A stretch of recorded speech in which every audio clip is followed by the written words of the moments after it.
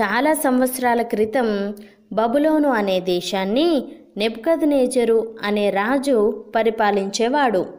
ఆ రాజు ఒకరోజు రాత్రి ఒక కలను కని ఎంతో కలత చెందాడు. భూమి మీద ఏ ఒక్కరు కూడా ఆ కలను గాని ఆ కల భావమును గాని చెప్పలేకపోయారు. కానీ దేవునికి బహుప్రియుడైన దానియేలు దేవుని శక్తి చేత ఆ కలను ఆ కల భావమును చెప్పగలిగాడు. దానియేలు రాజుతో, రాజా, తాము చూచుచుండగా ఒక గొప్ప ప్రతిమ మీకు కనబడింది కదా అని అన్నాడు. దానియేలు ఆ కలను వివరించడం మొదలుపెట్టాడు.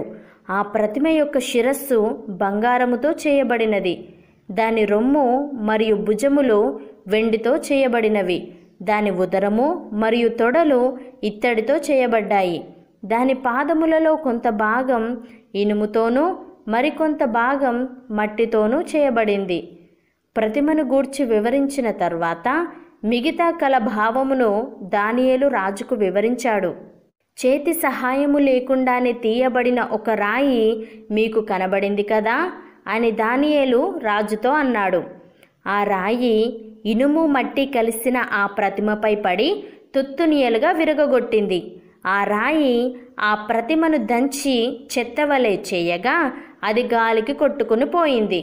ప్రతిమను విరగగొట్టిన ఆ రాయి సర్వభూతలమంత మహాపర్వతమయ్యింది అని దానియేలు రాజుకు వివరించాడు. సరిగ్గా తాను కనిన కలను దానియేలు ఇంత ఖచ్చితముగా ఎలా చెప్పగలిగాడని రాజు ఆశ్చర్యపడ్డాడు. దేవుడు మాత్రమే దానియేలుకు కలను కల భావమును తెలిపాడు కాబట్టి దానియేలు రాజుకు వివరించగలిగాడు. అప్పుడు దానియేలు రాజుకు కల భావమును వివరించసాగాడు. దానియేలు రాజుతో, రాజా, పరలోకమందున్న దేవుడు తమకు రాజ్యమును, అధికారమును, బలమును, ఘనతను అనుగ్రహించాడు. మీరే ఆ బంగారు శిరస్సు అని చెప్పాడు. మరియు దానియేలు రాజుతో, మీ రాజ్యము త్వరలో అంతరించిన తరువాత వెండి అనగా మీకంటే తక్కువైన రెండవ రాజ్యం ఒకటి లేస్తుంది. ఇత్తడి మూడవ రాజ్యమునకు గుర్తుగా ఉన్నది. ఇనుము మరియు మట్టి అనగా అది నాలుగవ రాజ్యమును సూచిస్తుంది అని అన్నాడు. చివరగా దానియేలు రాజుతో, ఆ దినములలో పరలోకమందున్న దేవుడు ఒక రాజ్యమును స్థాపించును, దానికెన్నటికీ నాశనము కలగదు అని అన్నాడు. దేవుడు మాత్రమే కల భావమును వివరించగలిగే శక్తిని దానియేలుకు అనుగ్రహించాడని రాజు గ్రహించి గొప్ప బహుమానములు ఇచ్చి దానియేలును గనపరిచాడు.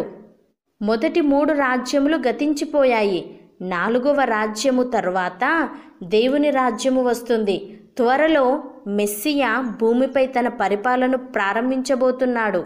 ఎవరైతే యేసుక్రీస్తు తమ రక్షకుడని అంగీకరించి తమ పాపములను ఒప్పుకొని విడిచిపెట్టి యేసయ్య రక్తములో కడగబడతారో వారే ఆ శాశ్వతమైన నిత్య రాజ్యంలో వారసులుగా ఉంటారు. ఆ రాజ్యము యుగయుగములు నిలుచును.